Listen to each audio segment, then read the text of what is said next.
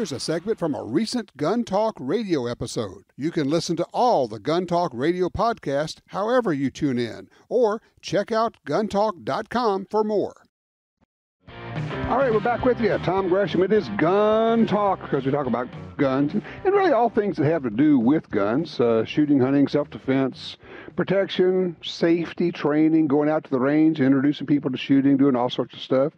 I'm joined right now by another of the Gun Talk team. Kevin Jarnagin joins us right now. What you doing, KJ? I'm trying to hang in there. It's hunting seasons are coming up, and we're moving into the new building. You're kind of a hunting fool too, a hunting monster. But yeah, we're sitting in this. I'm telling you, this is a world-class facility. I was trying to explain. You got this incredible TV studio, and then like 50 yards from us, just outside, you've got shooting ranges where you can shoot live ammo outside, and then you got like 4,000 feet of indoor shoot house. It's crazy. It's one of the best things to happen for Gun Talk. I mean, just for the amount of people we're going to be able to educate out of this building, right, is going to be amazing. Well, and to my knowledge, there's nothing like this anywhere where you can have TV studio, media production, classroom, shooting range, so you can have the instructional video shot here. You can actually shoot videos, and you're going to be doing this, of classes. Yes, and that's one of the big things about it is that we're going to be able to pass that learning on, I think, and to be in a studio like this where we can talk about the guns, then go test them, and then come back and really evaluate them. It's just, there's nothing out there like it, and I think you hit the nail on the head right there. Exactly. Tell you what, I want to talk about the long-range class you just went to, what you were shooting, but let's hold on for that for right now because we've got Thomas called down too out of Columbus, Ohio. Hey, Thomas, you're on Gun Talk. What is it you just did? Yeah, so I introduced some friends who were first-time shooters to trap shooting. Oh. They recently moved here from New York, so they describe themselves as fish out of water, coming to Ohio. Right. So afterwards, they enjoyed it so much. One, because I brought a 12-gauge because, cheap ammo and does a great job. I also brought my 410 because just in case they were a little recoil shy, that's the best thing for it. Mm-hmm. Mm-hmm. So how did it go? They loved it so much, they insisted we immediately go to, they suggested Cabela's. And we went ahead and picked up a shotgun for them. It was a Winchester SXP Upland. They liked the style of it and the looks, and it was a pretty nice price. But they were just amazed how fast and easy the process was to do everything here. There's just what do you mean there's no registration or anything? Because they're not in New York. That doesn't seem right. Welcome to America. Exactly. I told them welcome to Ohio, but yeah. Kind of the same kind of a thing. Well, of course, for those who don't know, Ohio is probably the center of the trap shooting universe and has been for decades. Because when the Grand American, was in Ohio at Vandalia for so many years, and the Trap Shooting Hall of Fame, I think, is still there. So I don't know that one. I'm not too involved in the sport. I go out for mostly just recreation every once in a while, but I'll take your word for it. Okay, very cool. And then I understand you also have a range report for us on a pistol that I have not shot yet. Yeah, I didn't even know about it until about 3 weeks ago. So a little backstory. I fired the SIG P365 and 9mm when it first came out. Absolutely loved it. The first few seconds I picked up and held it. My hand is just perfect for it. It fits most comfortably than any other pistol. Right. So a little while ago, I also do a lot of bicycling, and I got into an accident, and my wrist took a lot of the grunt. And right now, anything that's really harsh and snappy, it doesn't feel too great. So smaller calibers or just softer hitting things where I'm aiming at. So, I was in the gun store, and I found this P365. It looks just like the 9mm, but it's chambered in 380. I'm like, that's weird. It's like just some weird thing that just someone made in a garage. Like, no, that's they actually made that. Like, it's official and everything. And the feature that comes with it, has both the front and rear sights are both tritium night sights. It has the rail so you can mount the light. It's the SIG rail, so you have to get the optics or the light accordingly. But because of the same frame as the really popular 9mm version, there's a world of holsters and aftermarket things already ready to go for it. And my favorite part of it is that it actually is red dot ready. It does not require removing the rear sight. The slide is actually milled, so an optic can sit just a couple millimeters in front of the rear sight. Okay, you shot that gun? The true coat when it's red dots. Yeah, I've spent some time behind that gun. I absolutely love it. And what you're saying about, having a wrist injury and being a little bit recoil adverse when it comes to like protecting your body, it's a great thought, and especially one that marries so well from what you're used to. I think that's one of the best things that you could do. And man, you got lucky there, didn't you? How is the slide? Is it easier to rack than the 9mm? It is a little bit, yeah, because it's 380, so it's there's not much kick, so they had to lighten the spring a little bit. They also, it's the same slide. You could tell they took the 9mm slide and they drilled out some holes in it just to make it a little bit lighter, so the round could have an easier time cycling it. Right. I did learn that really a lot, like significantly lighter loads, like 60 grain bullets, it does not like those. It stovepipes almost every single one of them. It needs more recoil. 90 grains and up is what you're going to stick with.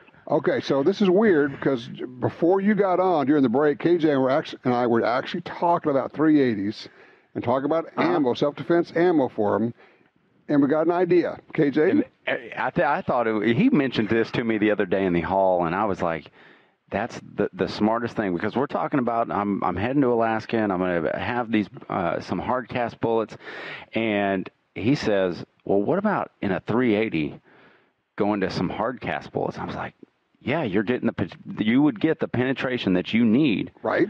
Whereas if you go to those lighter loads, you may not get that penetration. Yeah, we keep trying to chase it maybe in the wrong direction, if this makes any sense, Thomas, because we try to go to lightweight bullets to get the velocity up high enough to get the hollow points in a 380 to expand.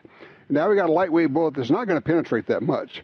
What if we said, okay, just forget penetration or forget expansion altogether. Just don't worry about it. I want a 38 caliber hole, but I want it to be a long 38 caliber hole, and go to a hard cast lead bullet for that.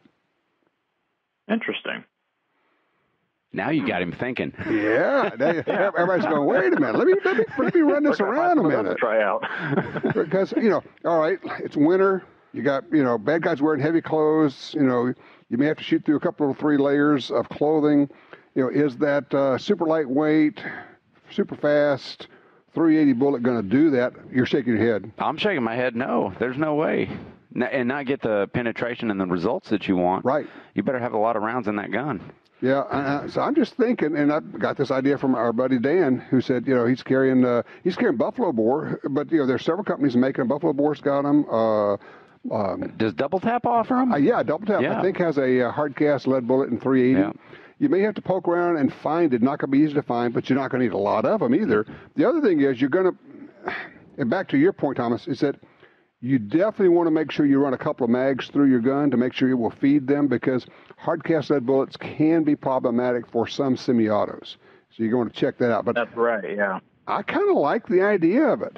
Yeah, I love the idea of it just for a performance standpoint. You got to get out to the range here and shoot them. You got all the stuff you need to test them and shoot them into water and everything. I've got everything I need right here. I can step outside the door. Yeah, exactly right. Well, good. Hey, congratulations on introducing those folks to shooting. That is very cool, man. Thank you. In fact, actually, just one last quick thing is for Spotify, actually, a small request. Okay. Yeah, so I listen to it on Spotify, usually the podcast.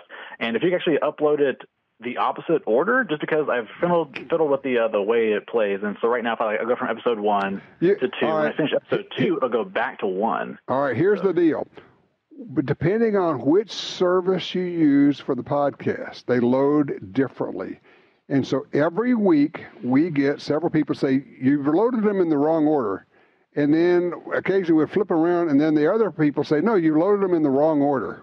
So we load them up the way it's supposed to, and then some of the services, whether it's, let's see, iTunes, Stitcher, Spotify, I don't know what they all are, but it just is.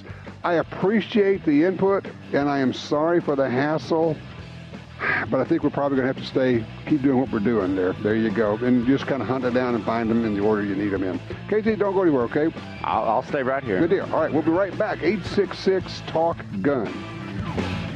All right, back with the 866 Talk Gun. We'll get you in here talking with KJ, Kevin Jarnagin. Kevin, you said you just loaded up, 9 rounds? Yeah, I was listening to you right before I was coming in here, and you were talking about reloading and finding the right round for the right gun, and that's what I'm doing right now for my boys. Okay. They're going to be shooting the SIG Cross this year, and I wanted to develop a load for that gun for them. 6.5 Creedmoor? 6.5 Creedmoor. I'm Hornady brass. I'm using the new Hornady CX bullet in 120 grains. But now, after talking with you, of course, the great enabler strikes again. I've ordered some 140 grain Nosler ballistic tips. Oh, okay. Yeah, those will work too. They all work. So that's what I've been working on, and just load up 9 rounds, and we can step away from here from the studio, and go right into the range, and I can test them out. You 50 yards from where we're sitting right here in the studio, you could be shooting at the 100-yard range. Oh yeah, it's just that easy. So you're getting ready for an Alaska hunt. I'm getting ready for Alaska, and I'm going to chase blacktail and reindeer, and hopefully not get chased by grizzly bear on Kodiak Island. And you went like uber classic on the caliber. I did, and you know what? I got made fun of in a long-range course. Because you had the 270 because Winchester. I had the 270 Winchester. I got called old man the whole week. But no, the thinking behind it was to take your hunting rig to a long-range class, and see where your performance is and to see where your gun's performance is. And say, okay, what are the limits? Yeah, and I found out real quick. What'd you find out? Oh, that 270 runs out of legs pretty far down range. What, 800? Right at 800, it started to run out. Yeah. And it wasn't, and the combination of, I took my hunting ammo. I wasn't shooting match ammo. This is all gear that I'm taking on the hunt because I want to know it. The Remington, the tipped Corlock? Yep, the Corlock tipped, which great results. Yeah. It shoots really well downrange. But, when that was brought out, 400 yards was a long shot.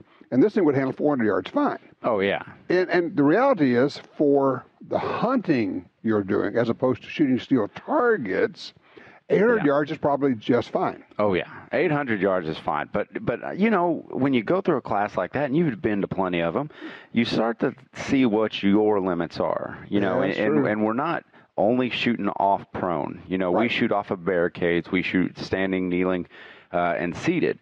And so, I kind of came up with this is where I'm comfortable at in these conditions. Okay. From like this structure. All right. If I said, okay, you got to shoot from over a log or shoot from a kneeling position, what do you think is your range limit? With that gun, I am right at about 350, 400. Yeah, that's realistic. Yeah. Okay. And back to FTW Ranch, because we've been out there. Right. They talk about acceptable reticle movement. Right. ARM. And so that's kind of basically what that is it's where your reticle is moving on the target. If it's off of the critter, you need to change something. Yes. You got to get a steadier rest, or get closer, or slow down till your heart slows down, or whatever it is. But if it's wobbling off the target, don't pull the trigger. Don't pull the trigger. And it's not worth wounding an animal. And that's what I went to that class to find out was my limits with that equipment. But with everything right, 800 yards. But at that point, you're losing gas and also probably getting pushed around by the wind a fair amount. Oh, yeah. Getting pushed by a lot of wind. Because you don't really have the high BC bullets. No, not high BC at all. And, going through a class like that, I was shooting a Savage 110 ultralight. Nice. So this is a proof research barrel. So that barrel's going to be heating up pretty quick. It's not made for long-range classes. It is not. Or competition. But, boy, I was burning through them. Now, but that'll be nice when you're going up and down those hills, because people who haven't been, they don't know Kodiak is just mountains everywhere. Yeah, I'm excited about it. I've been getting in shape for it, which is great. It gives me a reason to get in shape. You can't outrun the bear. I can't, but all I got to do is outrun my cameraman. That's right. That's all I got to do. And if we're looking at that, I'm looking pretty good because I don't think he's hit the trail as hard as I have. There you go. That's right. That's going to be so much fun. It'll be fun, and I like the prep. I like the shooting. I like getting to know new gear. We've got a lot of. It is a sponsored hunt, and it all started with I just wanted to go Kodiak and hunt. That's all I wanted to do. Then start calling your buddies and say, well, we'll go, or we'll join you. So, got Savage involved. You got different companies. in the process of you're the one who told me this week, said, you're talking to Hodgson, and they said, look, man, heads up. We got some powders that are just going to be hard to get. Yeah. And we're not talking about for 2 months. We're talking about maybe for a year or two, some of these powders. A year or two. And that started scaring me because, when I started reloading, about a year ago, I started just getting what I can. Yeah. And just starting there, just messing with stuff. And you talked earlier in the show about having a hard copy of your loading manual. Yeah. And I carry one out on the range with me just because I want to verify. I want to go back over stuff. I want to look, okay, where am I? What's wrong? What should I be doing? And it's like you said, it's fun to just flip through. Are you using a chronograph? I am using a chronograph. Which one are you using? Well, I switch between the lab radar and the magneto speed. Okay. Two good ones, but they operate very differently. Very differently. And they're pretty consistent, I've noticed. But, you go to all these different long-range courses, and they have different philosophies. Every trainer kind of has their deal that they like to, show you that's different. That's what it's about. They got our system. Yeah, this is our system. Now, you came to class to get this, which is great.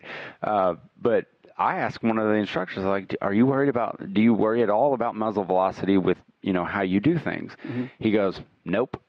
Don't even think about muzzle velocity. Don't even care. That's very old school.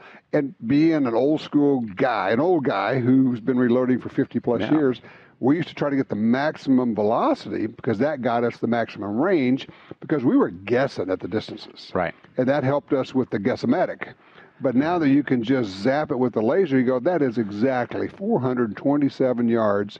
And you can either dial it or, depending on your scope, you can hold. But right where it is, the elevation's not a big deal now. No, it's not a big deal at all. And how he operated and how he went through it was fascinating. And as long as you have your 200 and your 300 and your 400 dope, don't sweat the velocity. Don't sweat the velocity. Don't worry about it because the math works. Using good bullets is more important. Oh, yeah.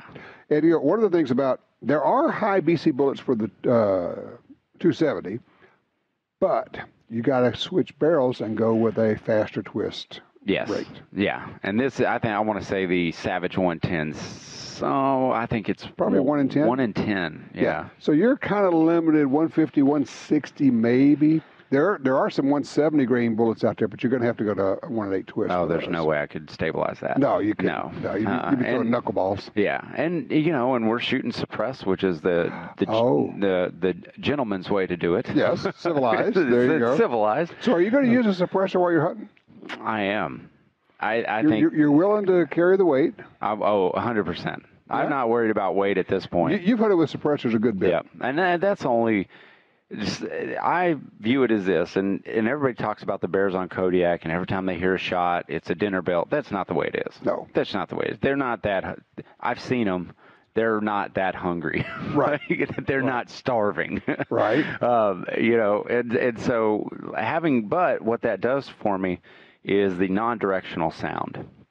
And so when a shot breaks, with a flash hider on it or a muzzle device on it, the report of the rifle, you can hear, okay, it's from that way. With a suppressor, it makes it more difficult to pick the direction of that sound out. Right. Which also gives you the ability to have multiple follow-up shots. That's what I was going to ask you. Does it find that it doesn't spook animals? No. They know something happened. They just don't know where it happened. Huh. It's just like, a oil field truck running down the road and it hits a bump, and all of a sudden, like, they just kind of look around. It's just another sound. It's just another sound. And that happened a couple of times on hunting this year. Is my buddy missed one with my gun. And I was sitting right with him. Right. And he goes, I missed. And I go, I know. He'll be back. And the deer literally walked 10 steps, came back in, and he shot him. Really? Yeah. So he just wasn't spooked. Wasn't spooked. Crazy. No. And taking your boys out, using suppressors on those guns. Oh, they won't hunt with anything else. Anymore. Once you get used to it. Yeah, because they don't, because you want to put hearing protection on your kids, people. That's important. Yeah. And they've gotten the habit of wearing the hearing protection. But now when they shoot suppressed, they don't have to wear them. Yeah, which is great for hunting. Oh, yeah. Hold on a second here. We've got to take a quick break here. We're talking with Kevin Jarnagin. If you have a comment, a question, or you want to join the conversation, share stories. We're all about that. Our number is 866-TALK-GUN, or you can do it the easy way. Call me at Tom Talk Gun. That's because that's me. Tom Gresham, it is Gun Talk. Be sure to join us here. Also, check us out on Twitter. I am at Gun Talk there. We'll be right back. All right, back with you here, talking with Kevin Jarnagin from the Gun Talk team. KJ, how long have you been at Gun Talk now? Oh, my goodness. Like 5 years. Holy cow. And I haven't worked a day more than that. Like just working 12 hours a day and dude, it's not work. This isn't work. We get to sit here and talk about guns. We get to shoot guns. We get to like educate folks and get education ourselves. Oh yeah, we get an amazing stream of people coming through here who know everything. And I was just talking about the Bill Box show and what a cool thing that is. Oh, my goodness. People are going to be so excited for that. We had so much fun on set with that. Yeah. That's another one of those instances that just doesn't feel like work. Yeah, just long days, a lot of long days. Oh, it's long days, but, you know, the family understands, and they fully support me, and we just enjoy it. There you go. All right, got a call coming in here. Mark is on 4 out of Elko, Nevada. Hey, Mark, what you got there, and what are you looking for? I'm looking for a flashlight attachment for the Ruger LCP. Do you have the LCP or the LCP2? The LCP. Okay. We were kind of poking around here, and KJ, you found the Viridian, but that's for the LCP2. Yeah, well, the Viridian Reactor TL Gen 2, it's a light for the Ruger LCP. The folks over at Viridian are great people. They do a lot of good things. Does Crimson Trace have anything? Crimson Trace did have one for the LCP2, and it was on their Laser Guard series. So, and I haven't messed with the LCP in a while because we've been having so much fun with the LCP2, right. Or the LCP Max. That's another good one. But no, Viridian would be a great option for that. Hey, Mark, do you carry a regular flashlight with you when you're carrying? Yeah, I always have a flashlight on my belt, and I try to keep one in my pocket. Good. It's just kind of hard to have a flashlight in your hand while you have a pistol in the other, and it's dark in the house, you know? Yep, we agree. Well, you know what this means, don't you? This is good news. You get to buy a new gun. Why would I want to buy another gun? The LCP, I don't want to buy another gun. The LCP, I'm done. I got more than enough guns. I'm all gunned out. Oh, there's no such thing. Well, I understand what you're saying, though. I understand what you're saying. Well, as far as I can tell, you might check the Viridian. And also looks like, there's one. Viridian does have a light, Gen 2 for the Ruger LCP. You just found that. Yep. Yeah. Viridian has one of those. Yep. It'd be a good option for you. It's called the Reactor TL. TL. Well, I'm pretty sure that. Yeah, I'm pretty sure that's TL stands for totally legit. Okay, I got a question for you guys. Sure. You're talking about the LCP2 and the LCP Max. I thought those were the same pistol. Are they not, or? KJ? No, they're not. The Max is it's their version of the. It's basically holds a lot more. It's a 10+1 of 380. It's kind of a staggered or almost a double stack, so you got more ammo in your LCP. And it is the same footprint as the LCP2, which is completely amazing. It's unbelievable they could do that. But yeah, the LCP Max would be, if I were buying one now, that's what I would get. Yeah, without a doubt. Because they do have an option for a 12-round magazine as well. So, I mean, 13 rounds of 380. Yeah. I mean, I guess. Yeah, that's kind of that's get off me medicines. That is very much get off me medicine. Yeah, but check it out, Viridian, and they will have that light for you. Appreciate the call, sir. Thank you. So we were talking with Chris when he was in there earlier. We were talking about appendix carry. He came in here carrying open carry at 3 o'clock position. I said, who is this? That's not the same guy. Who are you? Right? Because he's an appendix guy and you're an appendix guy. I'm an appendix guy, and I wasn't always appendix guy. I used to carry a 1911, believe it or not. Really? Yes, I did. I carried a Smith & Wesson 1911 and absolutely loved it. It was one of their custom shop guns, and oh man, just a beautiful. Actually, it was the Gunsight model. Was it the Scandium? Yeah. No. Oh, okay. No, gosh, no. Nice. I like my hands. I like my wrist. Too light. Okay. But no, I started carrying appendix just working on it. You know, I would dabble in it for a little bit on practice. Right. Getting comfortable with it without rounds in the gun, just practicing draw stroke. Because we all have that, so wow, it's pointing at my femoral, it's pointing at my junk, and then yada, yada, yada. There's a lot of important stuff down there. How'd you work your way through all that? I just told myself just to get over it, you know, and this is how I want to carry. Have a good holster. Yep. Oh, have a good belt. That's probably, and oddly enough, you've got to find the right pants because belt loops are all different. They come in all different sizes. You've got to find one where the belt loops are in the right place. Right. You have to find it's interesting, but I found that there's a couple companies that have like they're good like belt loops like spacing wise up front. Right. Kuhl does a good job, and that's Kuhl. But they do a really good job of spacing those out so you can. So if you're riding in a car or something, you can slide it over and, you know, you I'll can tell you adjust how important that is, even going way back, Bill Jordan, in his book, No Second Place Winner, he talks about having his wife remove belt loops and move them on his pants to get them in the right place. Way back in the old days. That's something to consider. It is important, and that's something to consider. I just don't have a seamstress at home, and I'm no good at that. But interesting. Okay, this is an interesting one. Rex is in New Mexico on 1 with an idea talking about 380s. Hey, Rex, you're up. Hi there. Good to talk with you today. Sure. How can we help you? Yeah, I got you. Go ahead. Yeah, you're talking about switching to 380 because of wrist issues and stuff like that, and not worrying about the bullet not being able to penetrate. Mm-hmm.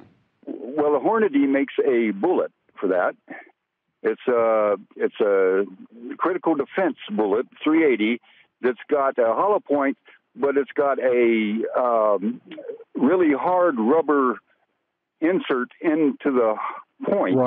Right. That's flexible tip expanding, FTX.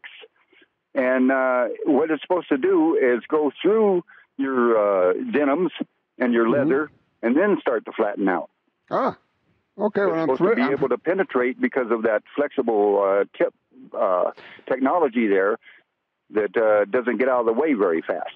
And they make a light version of that, right? A light version, I'm not sure. A lightweight version of the bullet? Yeah. I'm talking 380. A critical defense. Like it's like a light version of it, I believe. Oh, you mean light recoil? Yeah. Oh, okay. Yeah, I think they do. But I think it's 95 grain. Huh, okay. That's another good option. I mean, as long as it's performing and it's advertised, and I've never seen critical defense not do what it's supposed to do, you know? Now, this is one of those deals. And I got them some for my daughter because, you know, they don't penetrate all the walls too far and go into your neighbor's home and stuff like that. Well, there's that. I would say, you know, if you wanted to, for anybody that wanted to, and besides that, it's just fun, take your ammo out, get you a bunch of 1-gallon water jugs, which is what we kind of standardized on now, and shoot some of these loads into them, maybe even put a piece of denim over it and shoot through that. And compare different loads, and then you can make up your own mind on what works for you, right? Yep. There you go. Hey, don't go anywhere. We'll be right back with more Gun Talk. So, KJ, you're headed for Alaska. Not just Alaska. You're going to Kodiak Island, home of the Kodiak brown bear. The big bears. Yeah. So you're obviously going to be carrying a rifle, but are you also going to carry a bear handgun? Oh, 100%. And I went up there one time before hunting bears, but not brown bears. And for brown bear protection, I was carrying a 460. And this time I'm going back, I'm shooting an XDM Elite from Springfield Armory in 10 millimeter. 10 millimeter. Yeah.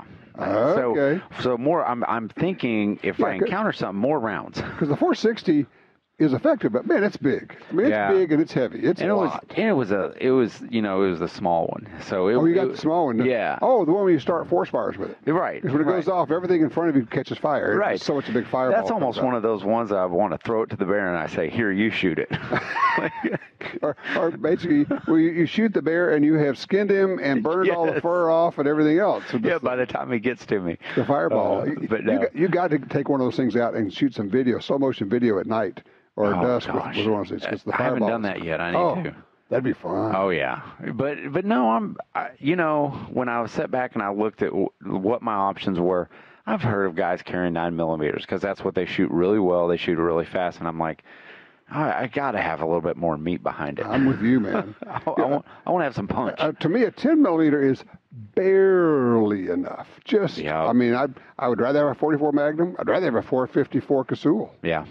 Yeah, 454 would be that'd be good. That and a 2.5-inch barrel. Yeah, you could carry that. Ruger's got one of those. I don't think it adds a lot of extra weight, but at that point, you're not worried about weight. That's one of those areas. These guys go in the backcountry and everything else. They think, I got to cutting the handle off the toothbrush. That kind of deal, getting the weight down. Don't. When it comes to your personal protection or your medical stuff, don't skimp on it. That's not the place to start going.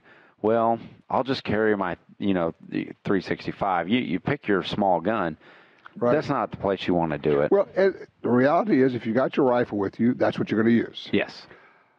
But it doesn't take a lot of imagination to come up with a scenario where you either don't have the rifle with you or you got your one shot there and now you're crawling around in the brush and trying to, whatever. You've lost your rifle. I think the more important question we have to ask is how you carry it. And that, because you and I had a conversation. You're wearing a backpack. Wearing a big pack, like an internal frame pack. You've got your gun, slung on the backpack, or if you're going through all the alders and everything. And you got your waistband on for your backpack, and that's right over, if you're wearing a regular holster, now you've covered it up. Right. So some people are wearing chest rigs. But you're doing the binocular chest pouch. I do a bino harness. And so I need to find a company that'll make a Molly holster. That's what I need. So if you're out there and you're a holster company, a Molly rigged holster on top of your bino harness. Either on top or just ride it right below it. Okay. And that way, so on the back side of and I've got the design in my head. I probably just need to just go ahead and make it. You could just hire a gun bearer to follow you around. Yeah. With a pistol. Here, give me the pistol right now. Yeah, right. Gotcha. I just hope his reactions are as quick as mine. That's when you turn around and there he goes. Yep. He just ran off with my gun. With your gun. Actually, that's happened to people in Africa with a gun bearer. I can't imagine. It's like you turn around and your gun bearer is up the tree up there with your gun. Oh, okay. No. That's why in Africa, I was like, no, we're not doing that. I'm carrying my gun. Yeah. I would always have my gun. That's your lifeline. Yeah. I mean, there's a lot of stuff there that'll eat you or hurt you. Oh, I can't imagine Africa. I've just never had that itch to go to Africa. And there's just whatever you do, don't go. Don't go because, I mean, it truly is cocaine for hunters. It is. Once you go, it's like, and then you say, I was wrong about everything I thought about Africa. Really? and I know I'm going to say that. And if I ever go, I will say that. But there's so many game opportunities here in North America. Yeah, but one hunt there is 10 animals. I know. In a week. I always think of it like going to a McDonald's menu and going, I'll have a number one with a number two. And the part is cool is a lot of Africa, you hunt Namibia, Zimbabwe, it looks like West Texas. Oh, it's really interesting. It's kind of like high dry desert kind of. I'm telling you, that would get in my blood quick because that's the areas that I hunt. I know that's your kind of deal. You'd like that a lot. I know you would.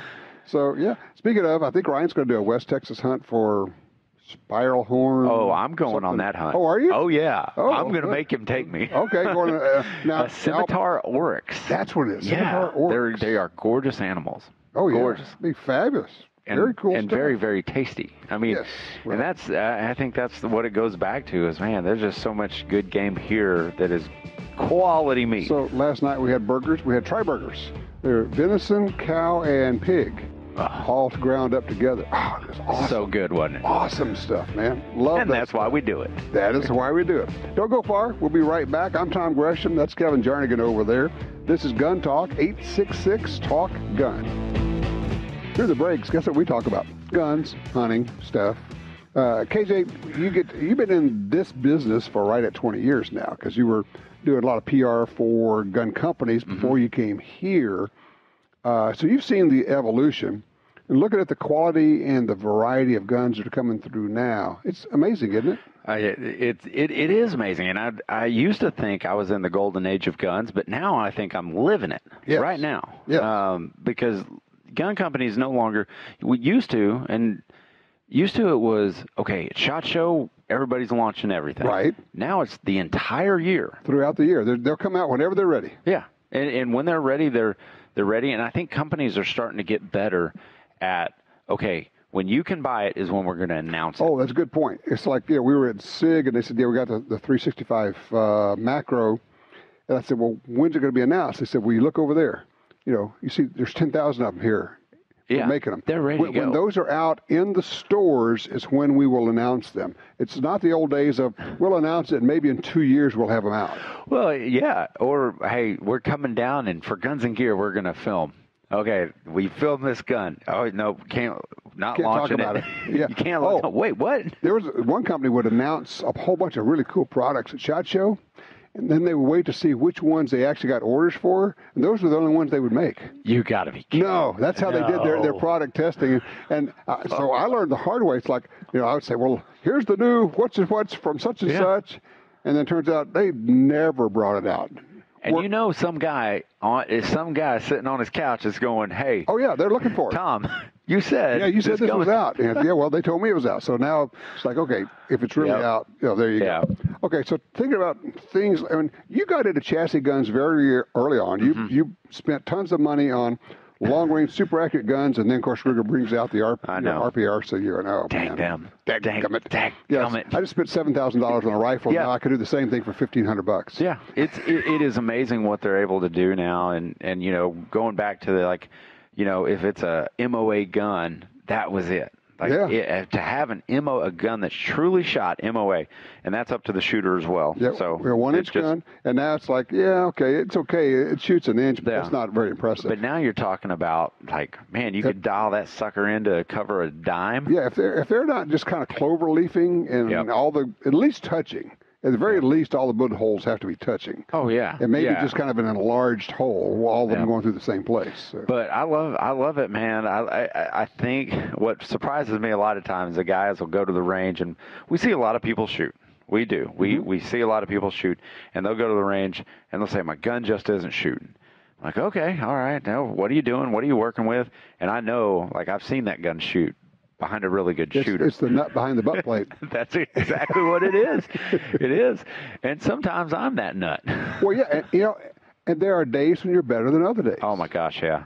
Yeah, and going back to the class, man, I was having a good day, but I was sitting next to a bunch of guys shooting PRS guns. Right.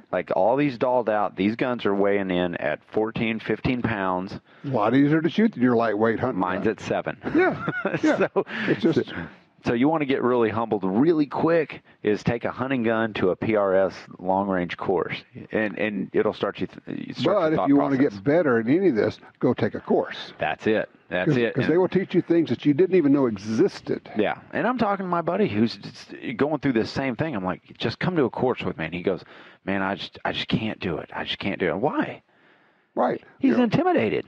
Oh, really? He's intimidated. He's like, you go to all these courses. And I'm like, buddy, it doesn't matter. When you go there, you check your ego at the door and just open your brain and let them just dump that stuff in, and you'll come out a much better shooter. 100%. Simple as that. KJ, thanks for your time here, man. Thank you. And, you can check it out, what KJ's been doing. Gun Talk Hunt.